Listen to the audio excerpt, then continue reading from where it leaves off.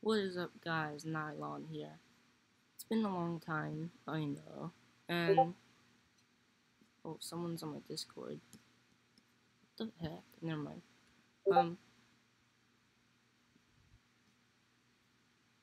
um, so I'm playing this game where you can attack other countries, and I'm the United States, and you need at least 170,000 XP.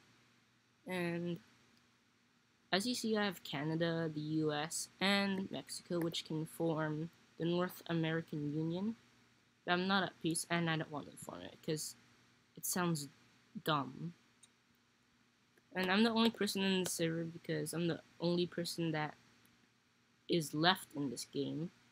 I have all of Russia, this area. Oh my gosh. Also go to my Nylon YT and follow. Link down in the description. So my troops in Russia are going to attack the Philippines. If any of you Filipinos are watching, this is just a game. I don't hate the Philippines, and yeah, China, it has a lot of land, as you see, all this orange-ish areas, where China, they, they also, China also has Morocco over here, as you see. I also have some African, countries.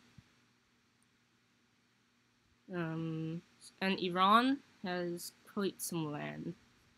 And I am making $95 million every 5 days. I don't know if that's how much I'm making in 5 days, but 95 million is a lot because you only start off at $400 million and you make 20 million. Make only 20 million every 5 days. And what is that sound? As you see, there's truces in this game too. I have the UK, Ireland, Spain, Portugal, some stuff over here.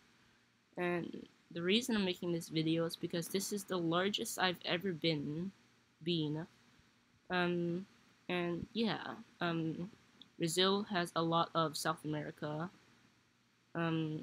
Africa didn't change much. And yeah, 629 million people live in my United States, and yeah, that's basically it, I think. And I have 6 million troops and 1 aircraft carrier. I can make a lot more because I make 95 million, and aircraft carriers cost 4 million per 5 days, I think. So it doesn't really matter because I make a lot of money in this game. And once you leave, you can't come back because unless you remember the server name, but if there's only one person left and that's you can't rejoin. The server gets shut down.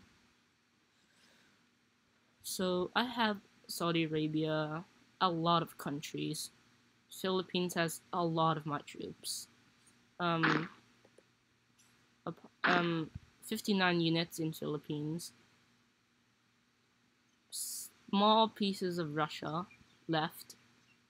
And yeah, that's basically the world. I never came to the southern hemisphere because nobody lives there, and you need more